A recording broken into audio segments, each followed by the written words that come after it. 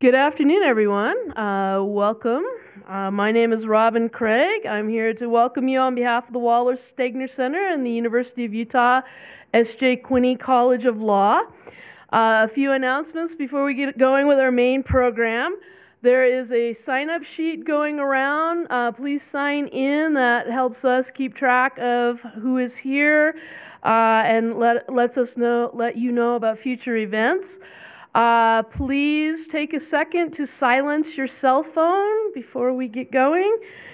And when we get to question and answer, there are microphones up in front. Please use the microphones to ask your questions. We are recording the session so that not only allows the recording to be clear, but also allows everybody else in the room to hear the question. I've got a couple of sponsors to thank. First of all, the Rocky Mountain Mineral Law Foundation is sponsoring our guest visit through their Scholar Exchange Grant Program, so we are happy to have him here on that. But also the University of Utah Credit Union is the general sponsor of the Stegner Center's 2019 to 2020 Green Bag Lecture Series, so thanks to them as well. A few future events to flag. On Wednesday, March 18th, we will have our annual Stegner Lecture. The speaker will be Jessica Fanzo, who is a distinguished professor of global food and agriculture policy at the Johns Hopkins Nietzsche School of Advanced International Studies. She will be talking on eating our way through the Anthropocene. Jessica's talk is the unofficial kickoff to the Stegner Center's 25th Annual Symposium, which will occur Thursday, March 19th and Friday, March 20th, on food and the environment, resilient and equitable food security in the West. Registration is required and is now available on the Stegner Center website if you want to attend that event. And then finally, on March 31st, from 4 to 6 p.m., the Wallace Stegner Center, the Rocky Mountain Mineral Law Foundation, and the Career Development Office here at the College of Law will be sponsoring a video-linked workshop and networking event on the future of fossil fuels in the U.S. energy economy, involving speakers across the country joining us by video link. So if you want to participate in that, again, please look on our website. All right, so official announcements now taken care of. I am delighted to welcome our speaker for today, Professor Cliff Villa from the University of New Mexico School of Law. There he teaches and writes in the fields of constitutional rights, environmental law, and environmental justice. Prior to joining the law school faculty in 2015, Cliff worked for 22 years for the U.S. Environmental Protection Agency, first with EPA headquarters in Washington, D.C., and then at EPA's regional offices in Denver and Seattle. He focused on cleanup of contaminated sites and enforcement of federal laws like the Clean Water Act and the Clean Air Act. He also served for 8 years as the on-call legal counsel for EPA's Region 10's emergency response team, providing direct legal support for when things went catastrophically wrong, as in the subject of his talk for today on the Gold King mine spill. He has a textbook on a practical introduction to environmental law and a forthcoming book on environmental justice. His latest article on the Gold King mine spill was published by our law review, so we are very happy about that. Cliff was born and raised in Albuquerque, New Mexico, graduated summa cum laude from the University of New Mexico, and received his JD 3 years before I did at the Lewis and Clark School of Law in Portland, Oregon. We figured out we just missed each other. So without further ado, I am pleased to welcome Professor Cliff Villa to talk to us about the Gold King mine spill from both the EPA's sort of perspective and from an academic perspective.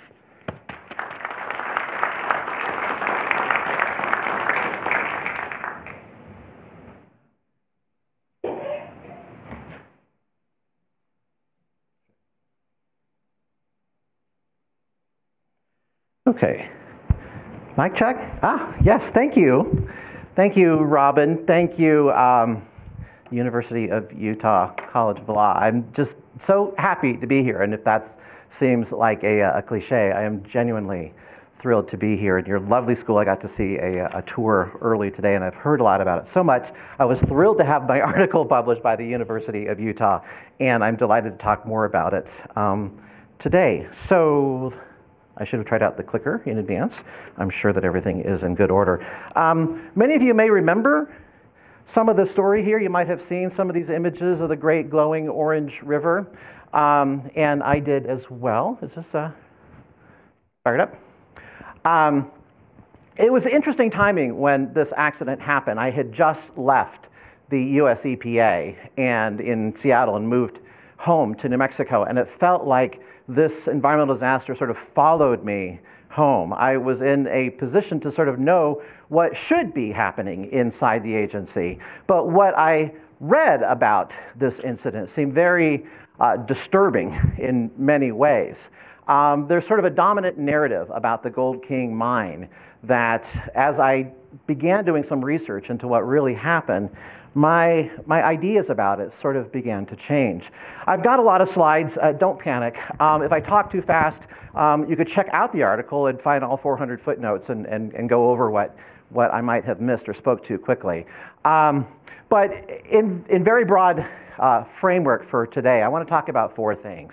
I want to talk about what really happened, which is not necessarily what some people may have read about it in the newspaper or other sources. And then I want to talk more specifically about why it happened, what caused this spill to happen in the first place. And then, because I teach environmental law, I want to talk about sort of what are the environmental laws that applied to the spill, and how can we resolve some of the questions about it. There is still ongoing litigation. I'll touch on that a little bit. And then, of course, I want to talk about what's next, which includes not only litigation, but how do we fix this bigger problem, not just about this spill on one day, but the broader problem of mining contamination in this area and, in fact, throughout the West. So what happened may not necessarily be what you heard about, at least saw on the front page of the newspaper. I think many people will generally recognize some of this geography, the Four Corners area. Do I have a pointer on here? You may see in the upper right corner there, the San Juan Mountains of southwestern Colorado. The spill goes down into the Animas River. It travels down through Silverton and Durango, Colorado. It crosses into the state of New Mexico. It actually swings back up into a piece of Colorado, into Utah, and eventually to end up in Lake Powell. I don't seem to be clicking here. Oh, I need to point this way? Okay. I bet I have an arrow. No, it seems I might be locked up entirely.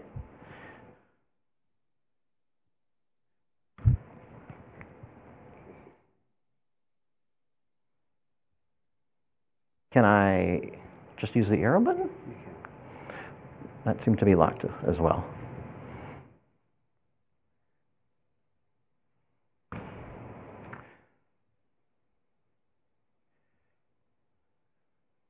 It's okay. This is nothing like the Gold King mine spill. It's just a minor technological challenge. What happened? What happened is going to be a very interesting story, I promise you.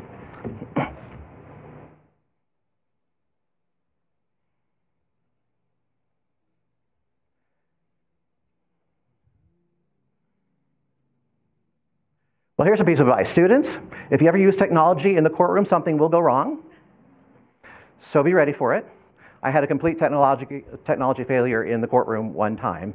And I couldn't do the presentation I was about to show the judge. So there's one most important person in the courtroom, which is the judge. I asked permission to approach the bench. I gave him my laptop. I stood over his shoulder and I tapped that arrow key, and everything worked. Now, I would invite all of you to come up with me and check out the screen here. But we might have enough space, but I hope we won't have to do that. So just stand by and we'll get this squared away.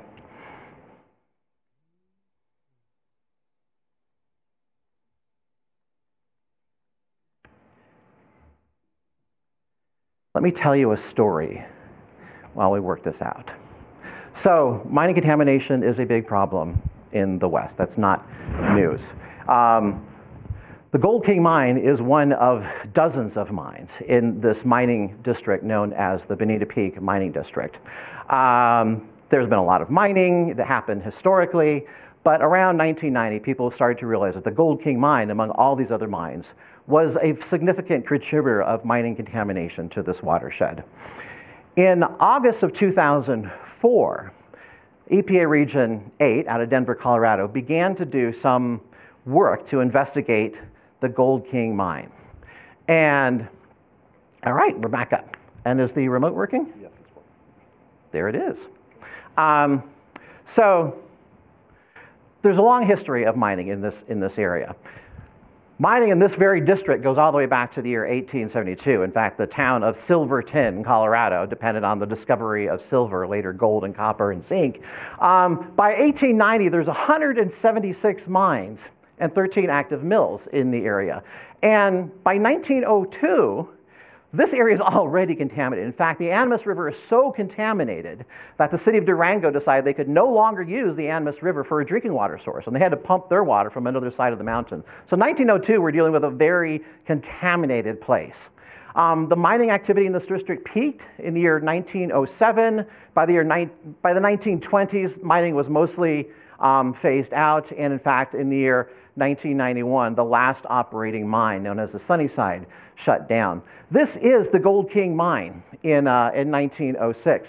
Notice a couple of things here. It's a very steep topography. You see that? There's a hotel here that is eventually wiped out by an avalanche. You can also see a stream of mine drainage. You see the shiny line coming out of there? Active mine drainage happening in 1906. And you might see a great big pile of waste.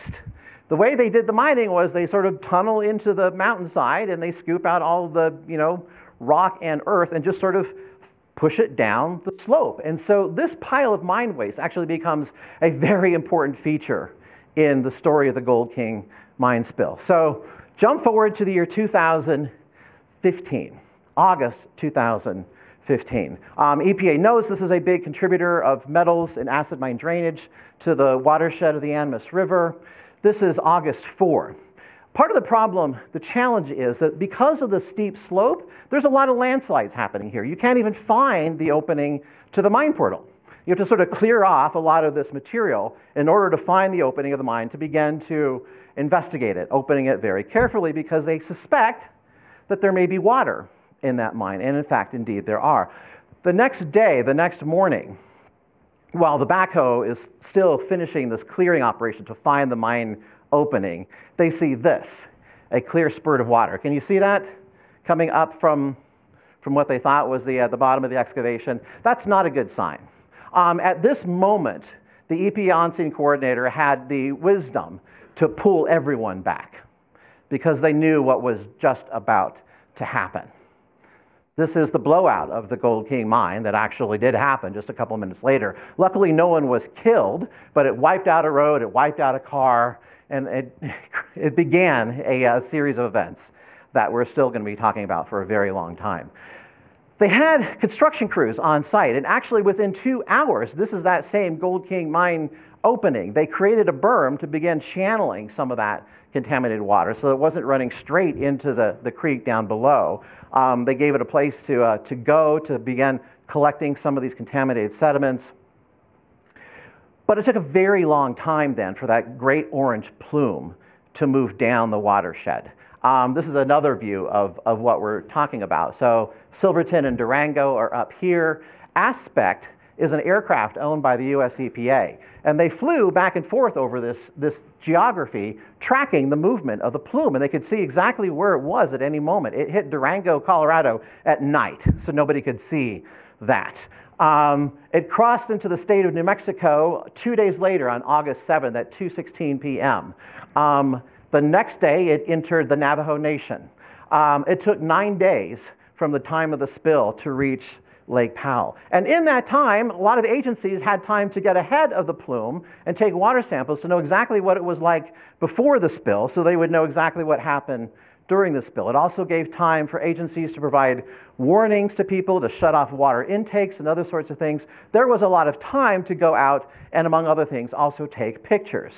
So this is sort of that iconic photo that many people have seen. This was catastrophe on the front page of the Durango newspaper, but the very next day, that same picture appears on the front page of the Albuquerque Journal. And 3 days later, that same picture is there in the New York Times, and this story goes worldwide.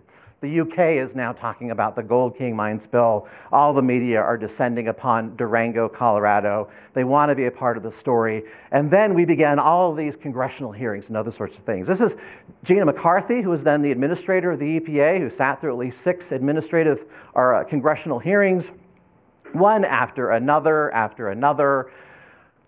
Here's a field hearing that happened in April of the following year. Notice the title of this, Examining EPA's Unacceptable Response to Indian Tribes. That's sort of like the presumption that it was an unacceptable response to the Indian tribes. The only question is we're going to examine it now and find out exactly how unacceptable it was.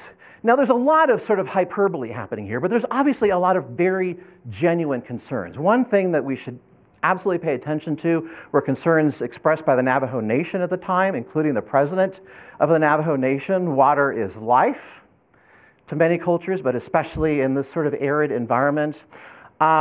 There were a lot of real concerns happening here, as well as a lot of sort of talk. Here's what do they want? What would the Navajo Nation want? I sort of dug into the testimony there. Compensation for losses. They shut off their water intakes. You might have impacts on agriculture, on livestock. Alternative water supplies. We're not sure if this water is safe to drink or used for any other purpose. They wanted a disaster declaration under federal disaster law. They also wanted a Superfund site listing. And they also wanted something like understanding. Well, the Navajo Nation actually did get a few of these. They did get alternate water supplies, as we'll talk about. They did not get a disaster declaration, but they did get a Superfund site listing. And in some way, they got some level of understanding. The EPA administrator actually went out there and offered an apology. You never see any federal administrator go and say, I'm absolutely deeply sorry, but this was a pretty extraordinary case. You saw apologies from the EPA regional office. You saw a lot of apologies. That doesn't fix anything, but sometimes what people really need, among other things, is just acknowledgement. Now, another thing that was happening during all of the congressional hearings and other things was an awful lot of emergency response, a massive emergency response that never got reported anywhere. This guy, sort of looking profile this way, his name is Greg Weigel. He is an EPA on-scene coordinator out of Boise, Idaho. He is the best of the best. He is the fixer. When he came out here, things started to get much better. They're running operations 24 hours a day, 7 days a week. This is the Gold King mine 9 days later.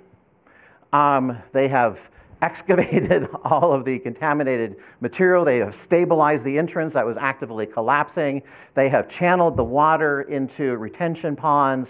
A lot of things happened very quickly once sort of EPA got into the position of responding. Now, they might have been a few days late, obviously, but they finally did mount a major response. There were public meetings, in fact, multiple public meetings every day. And here's just a snapshot of what happened on one day, August 20th. On this day, there's 3 EPA regions involved, which is sort of another challenging element of this. Colorado is EPA Region 8 out of Denver, but New Mexico is EPA Region 6 out of Dallas, and the Navajo Nation is EPA Region 9 out of San Francisco. But they're tracking all the work that they're doing. EPA Region 8 out of Colorado on this day took 15 samples of private drinking water wells. And Region 6 took 10 samples of surface water sampling. There's a lot of sampling going on every day. On the same day, EPA Region 8 out of Colorado delivered 53,000 gallons of water. By this time, if you look at livestock agricultural water deliveries, EPA Region 6 had delivered over 1 million gallons of water for livestock and agriculture. They had also delivered, if you look under agricultural food deliveries, these are bales of hay for livestock, 384 bales of hay that have been delivered. So a lot of things are happening, including water supplies and food for animals. And a lot of people are on site. On this one day, still August 20th, there's 282 people working in the field from many different agencies, including EPA, but also the US Coast Guard, lots of EPA contractors, and lots of different agencies. EPA, of course, also the U.S. Fish and Wildlife Service, also the U.S. Bureau of Reclamation, and the Colorado Office of Emergency Management, and the Southern Ute Indian Tribe. There's a massive response that is organized by subject matter, what they need to achieve, and people need to find a way to work together. As the emergency response begins to ramp down at the end of October, there's 44 people left on site. The agencies have already spent $16 million on this emergency response. They ultimately spent well over $30 million on the emergency response. And if you want to know what actually happened in terms of the environmental impact, I think the best source of information is probably this peer-reviewed source that came out of EPA's Office of Research and Development. And what they found, here's a few facts. On that day, August 5th, 2015, there was a release of about 5 million gallons of acid mine drainage from the Gold King mine. Those 3 million gallons contained about 540 tons of metals, mostly aluminum and iron. That's where the orange color comes from. But also arsenic and cadmium and copper and mercury and lead and zinc, some toxic metals for sure. Most of the metals came from the waste pile, that big pile of dirt outside of the mine. It didn't come from inside the mine. The water blasted outside, went through the waste pile, and that's where it picked up the color. And this is also important. 97% of the metals were in particulate form. That means they're like ground rock, the opposite of dissolved metals. Dissolved metals are much more dangerous. They could travel farther in the water. Dissolved metals are the things that poison fish. But ground rock is really not what they call bioavailable. It tends to settle out pretty quickly. Most of it was particulate matter. There were no fish kills. There was a lot of testing. There were a lot of fish put in cages ahead of the plume to see how they would react. And there were no fish kills out of any of that testing, which was largely done by state wildlife agencies. There was no violation of drinking water standards. There were no violation of recreational standards. So the kayakers that we saw in the iconic photo, they were never in danger. There were violations of some water quality standards. There was a spike in metals and water quality violations. But the water quality generally went back to normal within 2 weeks. Now, normal is not necessarily good because there's a lot of mines that have been draining into this, but they went back to before the spill. There were some elevated levels with spring runoff, but since 2016, metals in the Animas River system have been pretty steady and back to where they were. So, the Gold King mine is just one mine on this mountain known as Bonita Peak, one of over 40 mining features. And if you could take home one fact to amaze your friends today, hang on to this. So 3 million gallons of acid mine drainage released on August 5th of 2015. Because there's so many mines that are also draining into the same system, every day there's about 5.4 million gallons of acid mine drainage. There's a Gold King mine spill happening every single day, even bigger. You just don't see it because it doesn't have the lovely orange color. Mining is a very serious problem. It's been a very serious problem. It will remain a serious problem until we get serious about it. So that was sort of what happened. But why did it happen? Why did it happen at this time, on this day? Well, there was a technical report that was commissioned by the U.S. Bureau of Land Management that actually pretty much got it right, has stood the test of time. Here is sort of a schematic of EPA's sort of understanding of what was happening inside the Gold King mine. They knew there was water inside the mine tunnel. You see the water? There were landslides which sort of cover the opening of the mine. And the state of Colorado drove 2 pipes into this mass in 2009. One of the pipes was supposed to be an observation pipe. You could run a camera down and so you could see inside the mine. The other pipe was supposed to be a drain pipe to prevent water from backing up in there. But do you notice where the pipes end up? The pipes didn't actually penetrate the mass. They just went into a wall of dirt. So they never served the function of allowing for observations inside the mine. And in fact, they never allowed the mine to be drained. And so water continued to build up. Now, in order to address this issue, this was the plan. EPA would clear away some of the landslide material. They would insert what's called a stinger pipe down into the mine, You hook it up to a pump and a hose, and essentially you suck out the water in the mine. Then you can open the mine safely. That was the plan. Obviously, it didn't work. Among other things that were discovered later was that when people assumed that the mine had water but was not full, it turns out that the mine was not only completely full, but the hydraulic pressure had pushed water up into the pore space of the rock. A tremendous pressure that eventually not only blew out the soft unconsolidated metal, but blew out the mine opening. And that was literally the blowout of the Gold King mine. All that hydraulic pressure, and all it needed was just a little spark. And you had that massive release of water. Now, a couple years later, I mean, there was lots of postmortems, but one of the most reliable one was done by the Inspector General of EPA. 2 years later, when they went back and reviewed all these reports, one of the allegations was, well, you had these EPA operators who didn't know what they were doing. Well, it turns out that the EPA operators were actually some of the most experienced people in the field, specifically in mining engineering, with a combined total of 50 years of experience. One of the allegations was, why didn't EPA maybe drill a well from the top down into the mine to measure the water level? Well, one, there's no specific standards for doing that. But two, the Inspector General concluded, which every mining engineer will tell you, that each mine is unique. Mining is dangerous. There are lots of unknowns. In fact, the very same EPA on-scene coordinator responsible for the Gold King mine had worked on another mine on the same mountain, on the other side of the mountain, called the Red and Bonita. And in that case, he did drill a well down into the mine and measure the water level.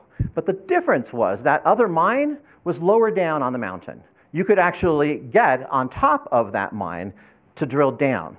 The Gold King mine, remember, is really high elevation. There's no road. There's no safe place to put a drill rig. And at the end of the day, the Inspector General found that it was reasonable that EPA did not do that mine testing. And this is a conclusion I've never seen from any other Inspector General report. We have no recommendations in this report. People fear IG investigations. This is the only one that I ever saw concluding that somebody did not screw up. So, even if they didn't screw up, is it possible that there is still liability under environmental statutes? Well, I guess so. Because here is an assertion by an expert in environmental law. Now, EPA has violated environmental laws like the Clean Water Act and the Endangered Species Act. This was not one of the professors here at the University of Utah. This was Representative Rob Bishop, who concluded that EPA had violated these environmental laws. So I was interested to know exactly how EPA had violated these environmental laws, or if, in fact, EPA did. If you know something about the Endangered Species Act, it sort of begins with the presence of endangered species. And in fact, there are endangered species that are sort of in the general vicinity of Bonita Peak. This is the boreal toad, the southwestern willow flycatcher, the Canada lynx. It would be really cool to see a lynx out here, but nobody's ever seen one. In fact, you're not going to see a toad or the willow flycatcher on the side of this mountain at 11,000 feet anyway. But there could be impacts on aquatic species downstream, right? There are many species of threatened and endangered species in the San Juan River, maybe the Animas River, the razorback sucker, the Zuni bluehead sucker. This is a Colorado pike minnow. Yes, that's a minnow. That also lives in the San Juan River. There could be impacts on endangered or threatened species of fish. But what does the Endangered Species Act actually require? Well, I know this is a huge simplification, but maybe just two broad things. One, if you're about to take a federal action, thou shalt consult with a wildlife agency to ensure your actions don't jeopardize the species. And two, thou shalt not take. Whoever you are, you shall not take a species as defined. Now, remember, there was never any fish kill. There was never any impact on any animal species, so take was not really an issue. If there was any issue about compliance with the Endangered Species Act, it would probably be what's known as consultation. Each federal agency shall, in consultation with the Fish and Wildlife Service, ensure that any action authorized, funded, or carried out by such agency is not likely to jeopardize the continued existence of the species. It's very clear that the Gold King mine work was indeed authorized, funded, and carried out by the EPA. EPA paid the contractors, and EPA was there observing. It is definitely an action authorized, funded, or carried out. And so perhaps there should be this requirement for EPA to consult. But how can you consult on a spill that you never anticipate happening? In fact, there's no reason to believe a spill happens. Environmental assessment happens all the time, and nobody stops and spends a year doing the sort of ESA consultation business. Well, one, when this came up at a congressional hearing, the head of the Department of Interior said, well, no, I can't say that EPA was in violation of the Endangered Species Act. It's EPA's choice whether or not to do a Section 7 consultation. If EPA guesses wrong, they can be subject to citizen suit, but that hasn't been established. More importantly, there are provisions for consultation even during an emergency. 50 CFR 402.05 has provisions for emergency consultation. Emergency consultation can be things like a phone call, like having someone from the Fish and Wildlife Service sitting next to you in a command post. And in fact, that is exactly what happened. If you saw that list of agencies that I showed earlier, here's the U.S. Fish and Wildlife Service. They were right there. I found 2 wildlife biologists in the Fish and Wildlife Office in Albuquerque who went up to the Gold King mine spill and walked the length of the plume, and were one of the agencies determining that there was no fish kill. So there's actually real-time consultation that was happening with the U.S. Fish and Wildlife Service. Long-term, if there are impacts to fish or other species, that's exactly the sort of thing that the CERCLA process can address. We're going to talk about CERCLA in just a moment. But if there's long-term impacts to fish, those are sort of things that can and should be studied in consultation with the U.S. Fish and Wildlife Service going forward. We couldn't say right now, though, that EPA violated the Endangered Species Act as an immediate consequence of the spill. Well, what about violations of the Clean Water Act? That was another thing that Congressman Bishop had asserted. Here is sort of the basic fundamental idea of the Clean Water Act. Except in compliance with a permit, the discharge of any pollutant by any person shall be unlawful. Here is a discharge of a pollutant. They have no permit. This is a discharge of waters in the United States. This is a violation of the Clean Water Act. Well, in response to that, the EPA administrator testified before Congress that, well, the law and enforcement distinguishes between the company who makes and releases pollution and the entities who are trying to respond and clean up the pollution. Well, that was the assertion of the EPA administrator, but here is a response of some authors from the Heritage Foundation. They say, no statute makes that distinction between polluters and responders, nor does any federal law establish a responder's defense to environmental liability. Well, is that true? No. No, that's not true. And if any of my 1L law students had written that on an essay, I'd say go back and read the table of contents to any book of environmental statutes. And they would see that, in fact, there are many provisions that provide distinctions between the polluters and the people who are trying to clean up pollution. Here's one of those provisions that you would find in the table of contents to the Superfund statute, CERCLA. It's called permit waiver. No federal, state, or local permit shall be required for the portion of any removal or remedial action conducted entirely on site. No permit shall be required. No permit under the Clean Water Act shall be required for removal action. And what was happening at the Gold King mine that day was very clearly a removal action. And the statute says no permit shall be required. Now, query what it means to conduct something on site, entirely on site.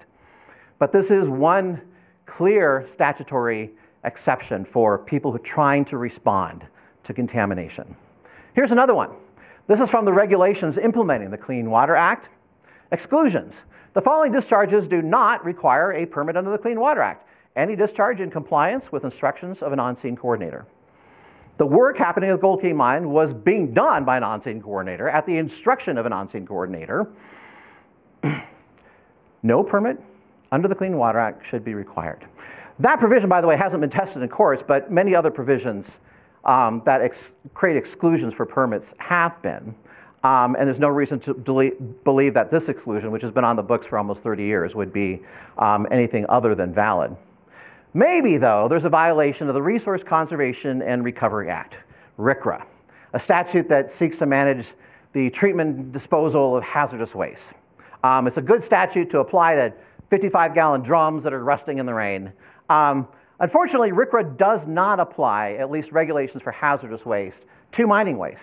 There's a specific exclusion in the RCRA statute known as the Bevel Amendment that creates a specific exclusion from the definition of hazardous waste for solid waste from the extraction, beneficiation, and processing of ores and minerals, i.e. mining waste. Mining waste is not something subject to regulations for hazardous waste under RCRA. Now, a bit of a backdoor under RCRA is that there are requirements that could apply not to hazardous waste, but to solid waste. This rock is indeed a solid waste, and if this rock may present an substantial endangerment, then maybe you do have some sort of liability under RCRA. This is actually one of the theories that is being used now to support litigation against the EPA. Not just that it's a solid waste, but a solid waste that may present an substantial endangerment. A factual finding, but maybe. The environmental law that is usually most applicable to mining contamination is CERCLA.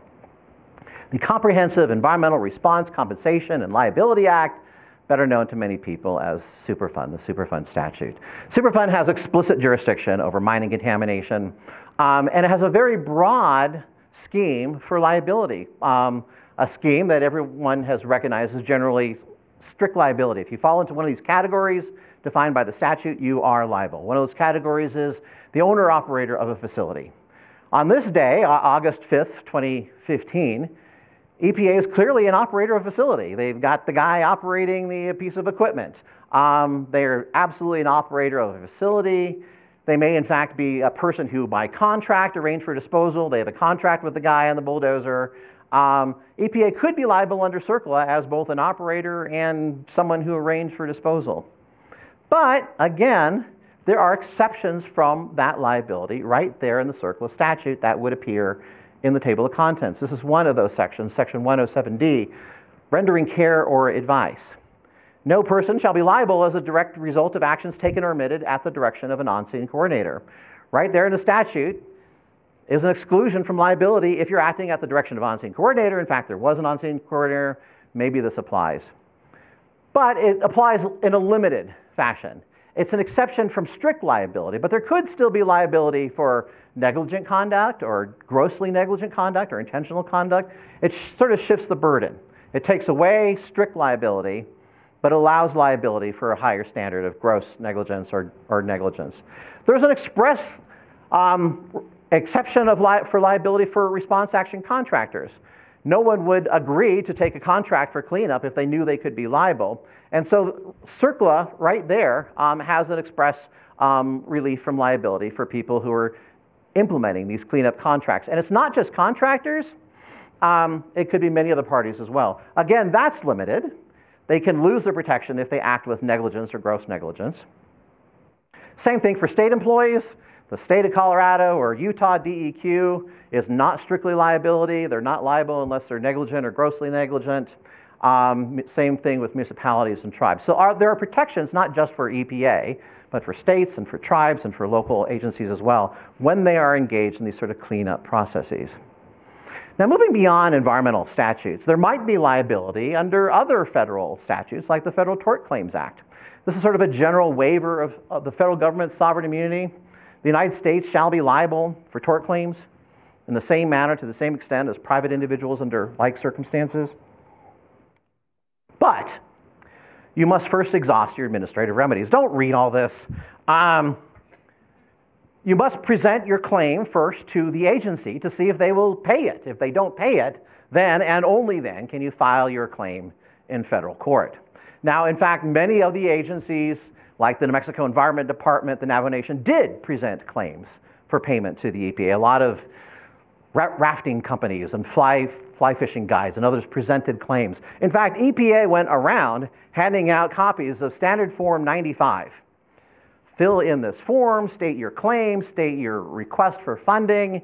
We will present this to EPA headquarters. We should be able to write you a check. That was sort of what everybody assumed. But sort of to everybody's surprise, those claims were denied by some claims officer in EPA headquarters. Blanket across the board denied all those claims under the Federal Tort Claims Act. Why did they deny all these claims? Well, there is an exception under the Federal Tort Claims Act for what are known as discretionary functions. If it's an action that the agency doesn't have to take, it's just doing it from the goodness of its heart, there may be a limitation on liability for discretionary actions. Now, I think that's wrong. that the agency decided not to pay this. It says not just the EPA, but guided by the U.S. Department of Justice. And the U.S. Department of Justice can be very conservative, and they're always afraid of precedent or other sorts of things. But EPA could have just paid all these claims and been done with it. And I think, practically they probably should have just paid those claims a long time ago. When I'm appointed EPA administrator for the day, I will pay those claims. But until that happens, we might have litigation. Okay, well, another big sort of suggestion we had from Rob Bishops and others was that these guys should go to jail. Whoever's responsible here, if an individual or private company had done this, the EPA would have made sure there was hell to pay. And as an EPA attorney, I probably would have been that guy making sure that there was hell to pay. But there was a difference. If it was a mining company that was just randomly poking holes in a mountain and caused a spill, absolutely. But this was not a CERCLA randomly poking holes in the mountain. These were people who were there because they knew the mine was draining acid mine drainage and were trying to find a way to deal with it in some way. There are, in fact, criminal penalties under the environmental statutes. If you have an unpermitted take under the Endangered Species Act, possible 12 months, it's still only a misdemeanor, but you could go to jail for 12 months for taking that boreal toad. You go to jail for 12 months for a negligent discharge under the Clean Water Act. You can go to jail for 2 years for knowing disposal under RCRA. You can go to jail for 15 years for knowing endangerment under the Clean Air Act or Clean Water Act. But the thing is that in order to go to jail or even to have a criminal indictment or even get the attention of a criminal prosecutor, you need more than simply a violation of the statute. You need something more. We'll talk about that. And I just wanted to say that I spent most of my EPA career actually pursuing a lot of federal agencies. The U.S. Navy, the U.S. Department of Energy created bigger messes than anybody else, for sure, without question. This is a case, one of my favorite cases to talk about in class, U.S. versus D. Lentz and Gepp. D. Lentz and Gepp are literally rocket scientists at Aberdeen Proving Grounds who created a horrible mess. They were tried and convicted for violations under RCRA, and those convictions withstood under appeal. Smartest guys in the room, the dumbest guys for management of hazardous waste. But D. Lentz and Gepp were different because they created a waste. They had no deniability. There were fish kills from the D. Lentz and Gepp case. In order to attract the attention of criminal prosecution, EPA and the Department of Justice have had two long-standing criteria for what is a good case for criminal prosecution. And there's two criteria, not just violating the statute, but a violation that results in significant environmental harm, like a fish kill, like children in the hospital, and evidence of culpable conduct, knowingness, among other sorts of things. And these two criteria for criminal prosecution have actually been studied and established through empirical studies of which are the cases that have actually been indicted, tried, and convicted. There's a professor at the University of Michigan, David Ullman, who's looked at all criminal environmental enforcement cases. The biggest indicator for criminal prosecution, repetitive violations. This was not their first time. It was a second, it was a third, it was a fourth. It's an indication that they know that they're in violation and they keep doing it.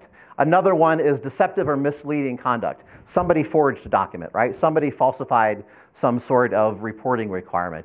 Evidence of culpable conduct. In the case of the Gold King mine, there was none of that. There was no forgery of documents. This was not a multiple sort of violation. It was no surprise when the U.S. Attorney investigated this complaint and decided not to file any charges, to seek any kind of prosecution. So what's next? Well, two things. One, there's still a big contaminated site that needs to be fixed up. In 1992, in fact, the EPA knew that this area of the Animas watershed was so contaminated that they had proposed it for the national priorities list. They proposed it for designation as a Superfund site. It was not designated in 1992, largely because local communities objected to the designation. They fear things like Superfund stigma or what this means on their tourist industry. After the Gold King mine spill, local communities dropped their objections. The town of Silverton, San Juan County, both signed letters supporting the Superfund designation of this area. And in fact, on September 6, 2016, we had a new Superfund site known as the Bonita Peak Mining District Superfund site that includes the Gold King mine and 40 other mining features in this area. So we have a new Superfund site. We're going to follow the Superfund process. We're going to continue doing small sort of removal actions. We're going to do a remedial investigation to study the extent of contamination, a feasibility study to start thinking about engineering solutions for it. We're going to sign some kind of record of decision to select a remedy that might come out later this summer, the first one. We're going to look for potentially responsible parties. Who is responsible for this? There's already been one administrative order issued to one of the mining companies who EPA thinks is responsible. There's going to be negotiations. There's going to be settlements. There's going to be consent decrees entered in court. And eventually, someday, there's going to be a massive remedial action on the order of $500 million is not unrealistic. A massive construction project that will go on for decades to fix this. Right now, there's also massive litigation. In May 2016, the state of New Mexico filed a complaint against the US EPA and its contractors and mining companies. In August, the Navajo Nation filed a complaint against EPA and contractors and other mining companies. The state of Utah was a little late in the game, but they eventually filed a complaint in July of 2017. They sued the mining companies. They eventually amended their complaint, and they are now suing the EPA as well. And then there's a series of private tort claims that have been filed. In August of 2017, there were claims filed by what are known as the McDaniel plaintiffs. They are people who live along the Animas River in Aztec, New Mexico, right below the Colorado line. And a year later, the biggest tort claim was filed by members of the Navajo Nation, 195 members of the Navajo Nation known as the Allen plaintiffs. And all this litigation has been consolidated in the U.S. District Court of New Mexico, over the objection, by the way, of the state of Utah and everybody else who is not New Mexico. So we should have a lot of activity in the District Court in New Mexico in downtown Albuquerque. Now, just this morning, I received the scheduling order for this litigation. They've been doing all those things that students might have studied for discovery and civil procedure, interrogatories and requests for deposition, requests for admissions. Next month, they should begin a series of depositions. They have a schedule for completing fact discovery by August of this year. They have a schedule for settlement conferences in October of November later this year. My bet is that there will be settlements. What do they want? What do they want? Well, I mean, there's a lot of different parties, right? There are government entities like the Navajo Nation and the state of New Mexico, and then you have a lot of private plaintiffs. One thing they all seem to want is injunctive relief. We want to fix this problem. I think this is unlikely as a form of relief because that's sort of what the Superfund process is about. There's a process for how you select remedies, and it's not usually that a federal judge dreams it up. But you can't tell a federal judge what to do, so, you know, I could be wrong. What else do they want? They want response costs. If the state of New Mexico or the state of Utah spent money investigating or cleaning up on its jurisdiction, they should absolutely recover those response costs. They want compensatory damages. If you had curtailed your livestock feeding operations on the Navajo Nation and incurred some sort of financial loss, you should be able to recover those costs. I think that's pretty likely to find some sort of a solution as well. And parties are also seeking punitive damages, which I think is a little less likely. In the end, I think that there will be settlements. I'm told that the state of Utah is very interested in settling its own claims right now. I wish that this case had settled a long time ago. There is a trial that is scheduled for August of 2021.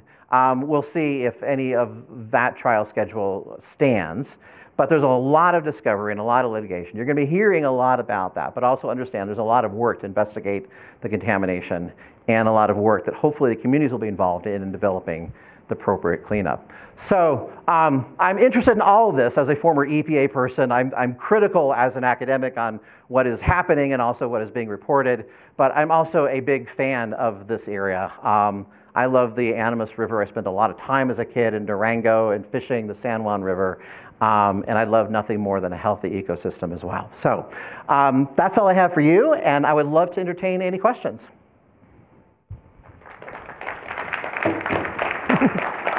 Thank you. Questions? Again, please remember to use the microphones for questions.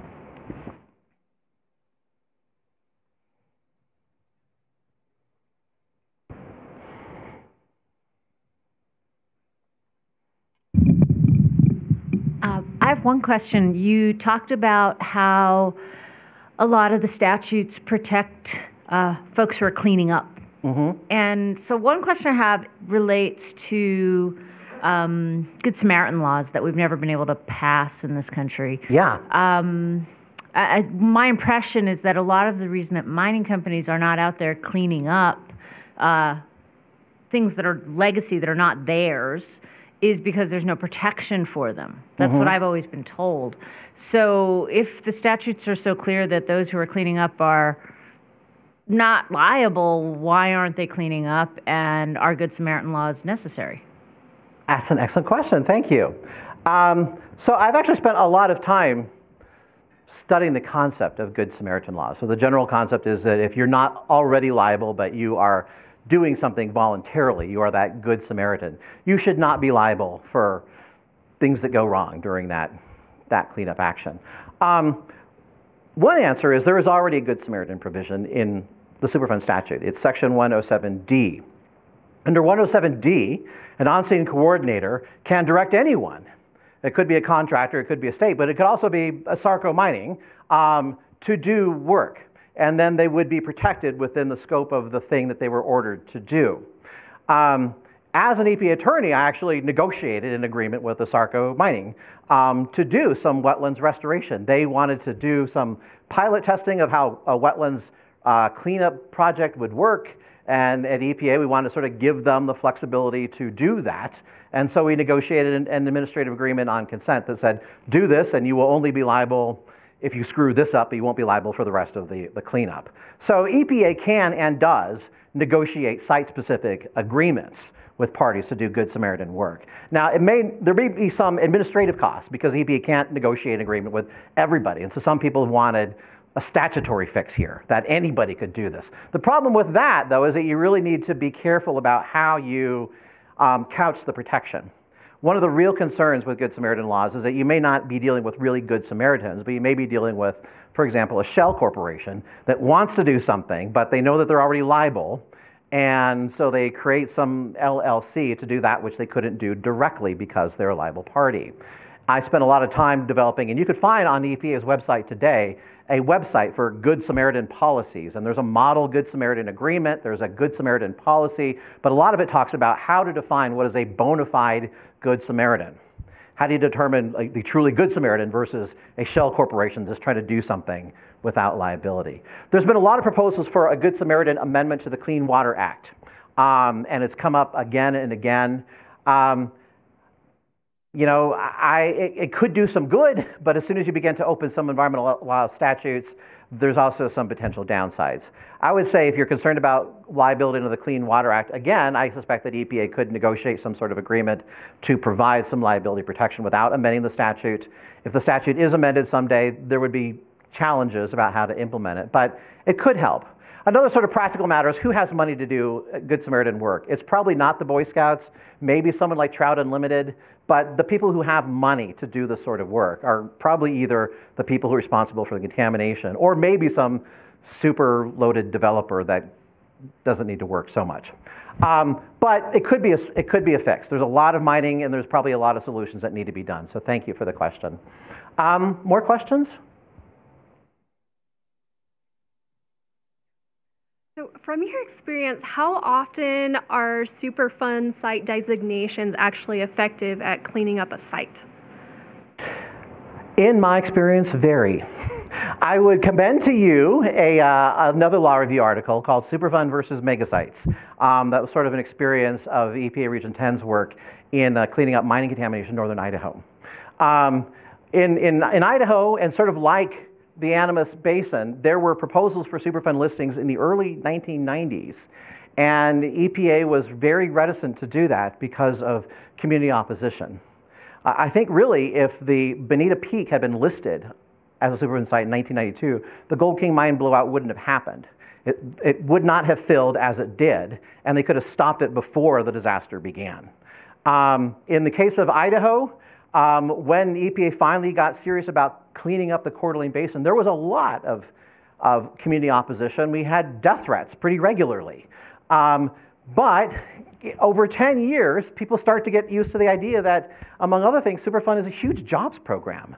I mean, these are real jobs in construction and engineering that don't always require a college degree, and people like to take ownership of their own community, and it can really turn things around. We sort of need to get over the fear of Superfund stigma. And there's a lot of economic studies that say, yes, it can have an effect on property values initially, and it can also have a very substantial positive effect when things get cleaned up. And so, I think that's just one thing that people have to consider. The big advantage of Superfund listing is it means there's an access to a Superfund trust fund on the order of hundreds of millions of dollars. And that injection of federal money has a multiplier effect like almost nothing else. So it has the economic upside and it gets things done, and a lot of good things can come from it. More questions?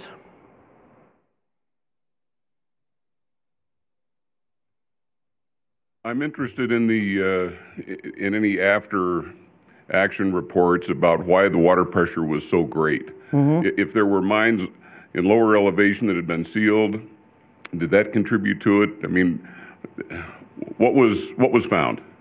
Yes, that's an excellent question. So the hydraulics of Bonita Peak were really interesting, and I think your question sort of suggests some solution. There was a very brief mention of the Sunnyside mine. There was a tunnel that went underneath the mountain, and in the early 1990s, people thought it was a good idea to plug up the tunnel because it was discharging acid mine drainage into the river system. What happens when you plug the mine tunnel is that the mountain itself began to fill up like a bathtub. And so the Gold King mine didn't have water in it in the 1990s, but when you plugged up the drainage, the mountain and the mining works began to fill up. And that's why the mine at 11,000 feet begins draining. There wasn't water there before, but there was a lot of snow, right, in the high country. That snow would percolate into the mining workings, and if they couldn't drain out, the water just began to fill. A lot of people have told me they knew it was a mistake at the time to start plugging those drains. There wouldn't not have been a blowout but for the plug. But it sort of seemed to make sense at the time. Like if you want to stop a discharge, what do? You put a wall of concrete there. The thing about water, though, is that it finds another way out. And that's exactly what happened. So we learn a lot about those things. Now they actually do put plugs in mines, but they usually have them on some sort of rotation system where they could drain them or control the drainage. You don't simply stop water, you redirect water is sort of what people have learned. Good question. More?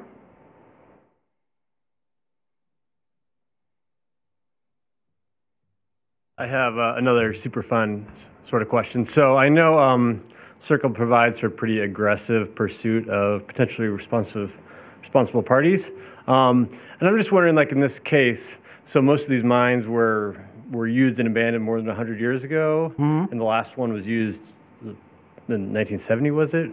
Yeah, 1990 was the last one that was closed. And so I'm just wondering, you have all these old mining companies which are presumably either dissolved or have been absorbed by other companies. So I guess my question is, how far back are we going to hold successors and interests liable for their predecessors' actions? Mm-hmm. And if we are going to go back a long ways, is it, in your opinion, is it easy for the modern consolidated mining companies to sort of try to avoid liability by playing sort of the corporate shell game and that sort of thing? Yeah.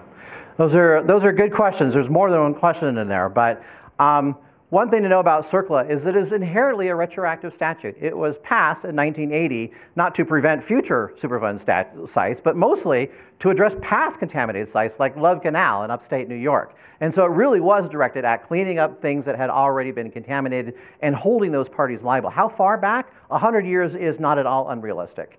I helped to try the case against SARCO and HECLA in northern Idaho, and we used a lot of documents going back into the 1880s.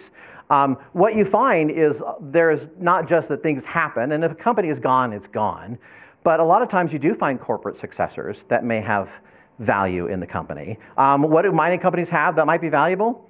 Minerals, right? It turns out that SARCO, a bankrupt company, had a fortune in silver holdings in Mexico.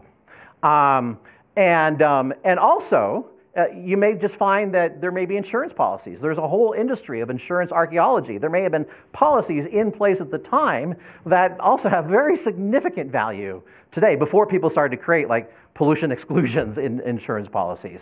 Also, you may find even if a company doesn't have any money at all, they may actually have some very valuable asset, like simply real estate. This is the perfect place to put a mine waste repository, or this is a perfect corridor for access for construction trucks, or something of value that they can contribute. So while a company may look like it doesn't have liquid assets today, it may actually have some very valuable assets that could contribute to cleanup. Now, in the Coeur d'Alene Basin, we investigated over 100 parties, and I'd say 90% of them were just gone. And if they're gone, they're gone. That's okay. But we ended up getting over $500 million out of companies that looked bankrupt because they had assets that are contributing to cleanup today. What does this mean for future? You know, if you're going to invest now, you need to be very careful about maintaining the corporate form. And companies are much smarter about that today. But they do that because they know they could be liable if they screw up. More questions? Yes, follow up or something crazy? In response to that question also, current mining companies that buy mining companies, older mining companies, are totally on the hook. And there's no question about that. My company that I used to work for had at one point purchased Homestake Mining Company, which has been around for a long time, loads of Superfund liability. And so if you're at a company and you're considering buying up the assets of another company, you definitely are thinking about the liability, the potential liability associated with that purchase. And I don't know if your experience is that there is shell games and people are trying to get out of that kind of liability, but I've definitely seen that we hired an attorney who was a Superfund expert because of all of the historic liability from the mergers over the years. Right. Due diligence becomes very important. Everybody should go into any transaction knowing exactly what they'll get out of it. There's a few experiences where that has not happened. A company named Arco, for some reason, purchased a bunch of mining contaminated property in Montana and ended up with $1 billion of liability. That would never happen, and that's certainly not going to happen with any student, who graduates from this law school. But you need to be careful. So those are good lessons. Do we have time for a last question, or where are we? Okay, good. Sir, you look like you have a question. No? Yes. Are the mining companies sweating it in connection with the Animas, or is this mostly a PR disaster for the public agencies? That's a good question. There are mining companies who are doing work right now under administrative order from EPA. Those same companies are also challenging their liability. But they sort of know that if they don't respond to an order at all, there are penalties for that. And so any savvy company is not going to just say, no way. They're going to try to negotiate some sort of schedule to sort of extend the work that they need to do and manage that sort of work. Very few companies that I know, if they've got legal counsel, would just not respond at all. I don't know where the status of the search for other potentially responsible parties lies, but my bet is that there's people at EPA and DOJ looking at all the insurance policies and mapping out all the corporate histories, and there's probably a lot more value there than is immediately apparent. And then eventually the mining companies will sue each other, and they'll work something out. More? We are at time, so let's thank Sophia. Thank you. Thank you all for coming. If you'd like a copy with 400 footnotes, please come see me afterward.